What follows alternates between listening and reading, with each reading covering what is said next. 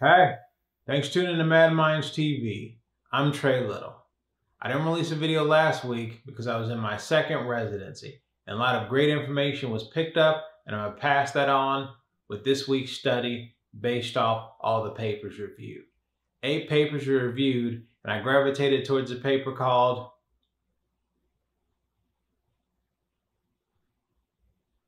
Paper was published in 2022, and the authors are,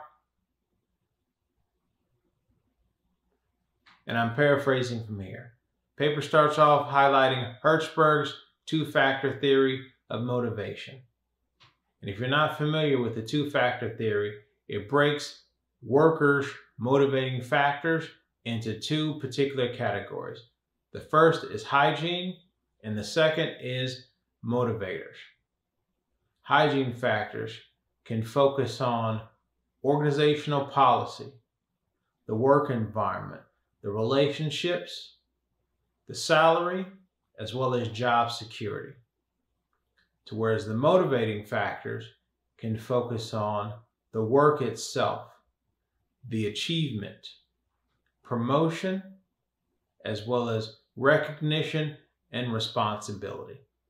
Now the question is, which factors do millennials favor in this study?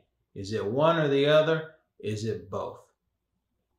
Paper then moves into the literature reviewed for the study, which includes work environment, process theory, and anything based on human needs. The paper also touches on job satisfaction, and it highlights the importance of job satisfaction because when people are satisfied with their jobs, they typically produce more and work harder.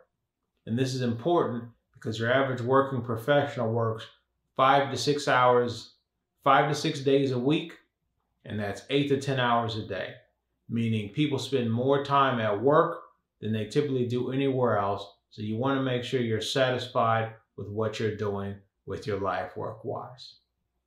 Lastly, the paper highlights the data itself, the methodology, the reason for the study, the discussion, the implications, and the conclusion. And to sum it all up, millennials actually favored hygiene factors in this study.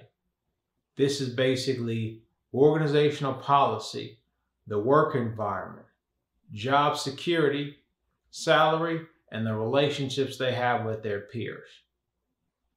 However, this is how I interpreted the paper. So do me a favor, read it. Let me know if you interpreted it differently than I.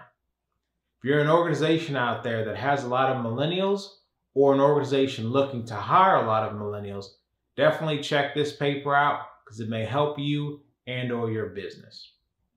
Thanks again for tuning in to Mad Minds TV. And as always, stay mad, be well. Thanks again, and I'll see you later. Bye-bye.